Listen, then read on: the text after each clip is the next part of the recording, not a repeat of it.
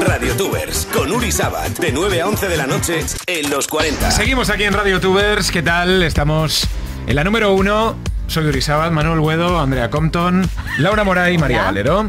¿Qué tal estáis, chicos? ¿A ti te gusta decir que estamos en la número 1? A mí me parece un poco pretencioso. Quiero decir, la gente ya lo sabe, no hay por qué decirlo. Bueno, a lo mejor la gente no lo sabe y si tú no te lo dices, Manuel, nadie te lo va a decir. ¿En serio? En serio. Nadie va a decir de otras emisoras, los 40 es la número 1, nosotros la número 2. Algún día podrías decir, soy Uri Sabat, el número 1 en la número 1. No, tampoco. Manuel, eso no es verdad porque yo soy uno más aquí, como tú y como todos los que estamos aquí en esa mesa. No, perdona, yo soy la número 1. Yo no me puedo presentar en plan, bueno, soy Laura Moray, la número 1 de este programa, ¿no puedo?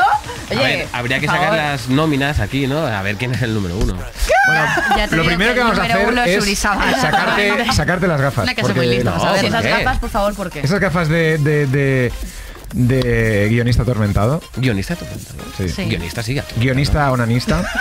No sé. Sí, tengo cara de Que no llevan cristales, Manuel. Tengo cara de desnudar a una mujer y escribir sobre ella en vez de hacerle el amor, ¿no? Yo creo que tienes cara de tomarte un cartón de Don Simón cada noche. Turbio, muy turbio. ¿En serio? Me encanta la referencia de Uri. Como Vamos, muy millennial. claro, Como claro. si hubiese hecho alguna vez eso en su vida. Uri no pisa un parque, vaya, ni aunque le paguen. ¿Cuánto hace que no vas a un parque? ¿O que te bajas al parque? ¿Cuánto hace que no te bajas al parque? Que no sea para correr. Pues hace poco. Mira, el sábado ¿Cuánto hace me fui al Parque del Retiro a A pasear. echarme unos porros. ¿Y cuánto hace que no te vas el 2 de mayo a pillarte una litrona? Nunca.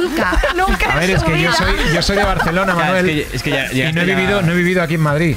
Llegué con 30 años a Madrid. Vale. Entonces tomar una litrona, tío, en Plaza Cataluña, por ejemplo. En Plaza Es que España. en Plaza Cataluña no se hace eso. Allí nos hacen botellones. Allí Sí, no se pero bebe. son otros sitios. ¿Qué queréis de mí? ¡Que bajes de tu Olimpo! Pero si yo estoy diciendo cosas totalmente Pero si normales, estos vídeos a ti te humanizan.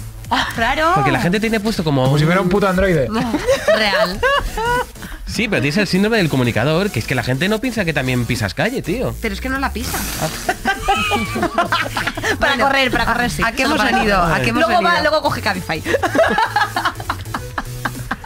No, es que teníamos que comentar un vídeo de inventos españoles con María Valero, pero es que ya no sé qué hacer. En verdad no hay que comentar ningún vídeo. El vídeo lo creamos nosotros, es un artículo. Pero sí, Uri Sabat. Vamos a cerrar este vídeo. ¡Hasta luego! ¡Ahora nos mandamos! ¡Todos nosotros! ¡A la mierda, Uri Sabat! Continuamos. Ahora vamos a pagar nosotros a Uri Sabat y no le vamos a pagar en 6 meses. 300 euros al mes, no más. Sí, ¡becario!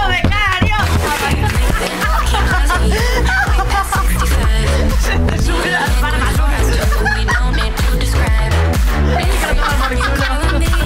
Un segundo. Estaba pegando el micro como si fuera una porra. Sí. En la número 1. En la número 1, Nada. Hasta aquí el vídeo de hoy. Hasta luego. Suscríbete al canal. Algún día haré mi sección. Gracias.